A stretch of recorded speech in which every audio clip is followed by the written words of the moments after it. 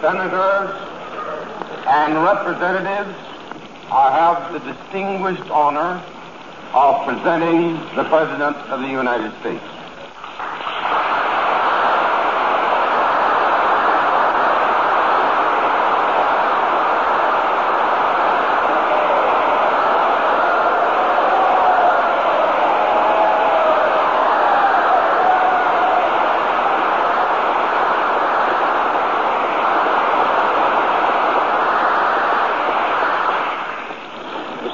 President, Mr. Speaker, members of the Senate and of the House of Representatives, yesterday, December 7th, 1941, a date which will live in infamy, the United States of America was suddenly and deliberately attacked by naval and air forces of the Empire of Japan. The United States was at peace with that nation, and at the solicitation of Japan, was still in conversation with its government and its emperor, looking toward the maintenance of peace in the Pacific. Indeed, 1 hour after Japanese air squadrons had commenced bombing in the American island of Oahu, the Japanese ambassador to the United States and his colleague delivered to our Secretary of State a formal reply to a recent American message. And while this reply stated that it seemed useless to continue the existing diplomatic negotiations, it contained no threat or hint of war or of armed attack. It will be recorded that the distance of Hawaii from Japan makes it obvious that the attack was deliberately planned many days or even weeks ago. During the intervening time, the Japanese government has deliberately sought to deceive the United States by false statements and expressions of hope for continued peace. The attack yesterday on the Hawaiian Islands has caused severe damage to American naval and military forces. I regret to tell you that very many American lives have been lost.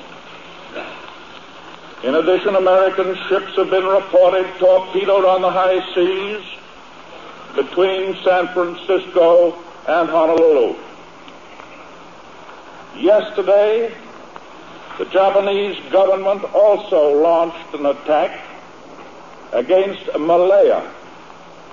Last night, Japanese forces attacked Hong Kong. Last night, Japanese forces attacked Guam. Last night, Japanese forces attacked the Philippine Islands. Last night, the Japanese attacked Wake Island. And this morning, the Japanese attacked Midway Island. Japan has therefore undertaken a surprise offensive extending throughout the Pacific area. The facts of yesterday and today speak for themselves. The people of the United States have already formed their opinions and well understand the implications to the very life and safety of our nation. As Commander-in-Chief of the Army and Navy, I have directed that all measures be taken for our defense, but always will our whole nation remember the character of the onslaught against us.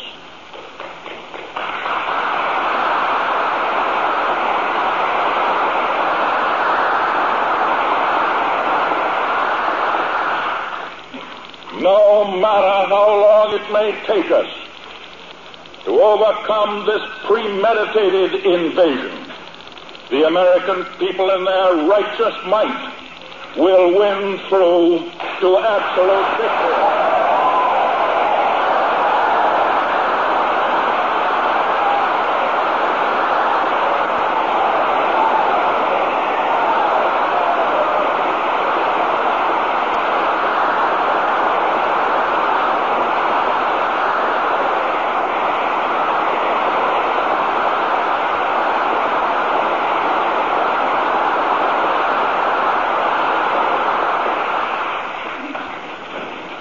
I believe that I interpret the will of the Congress and of the people when I assert that we will not only defend ourselves to the uttermost, but will make it very certain that this form of treachery shall never again endanger us.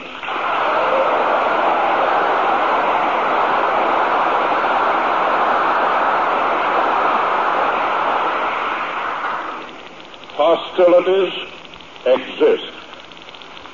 There is no blinking at the fact that our people, our territory, and our interests are in grave danger. With confidence in our armed forces, with the unbounding determination of our people, we will gain the inevitable triumph, so help us God.